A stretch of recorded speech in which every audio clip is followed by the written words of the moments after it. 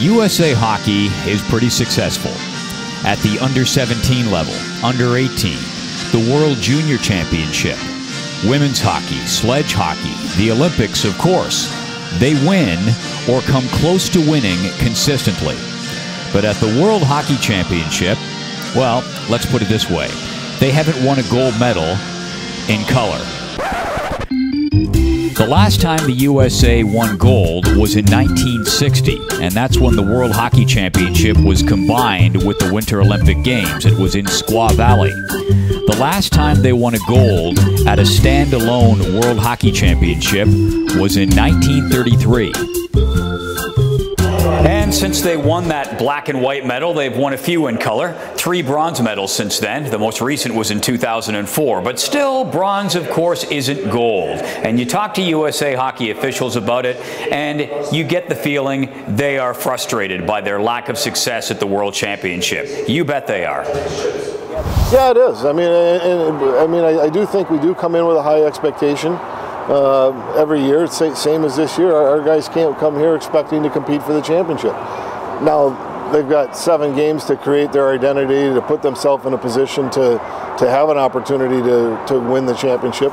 And so, you know, from a USA Hockey's perspective, yeah, we absolutely want to have more success consistently at this tournament. So the magic gold medal winning question is, what does it take? Part of it is, in the end, to win these kind of championships, I think you do need a few difference makers that in the end win the really tight, close games.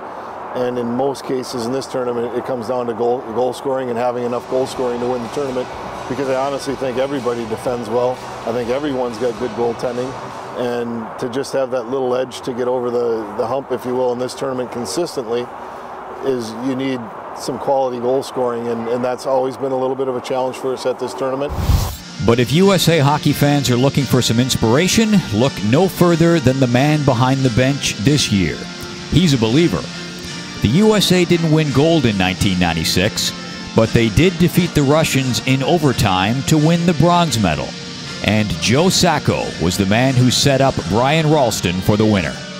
We ended up beating Russia in the bronze medal game, and I think it was the first medal for the U.S. in a long time. I don't know how many years it was exactly, but it was a long time, and it was a great feeling, and, you know, to this day, it's something that I cherish.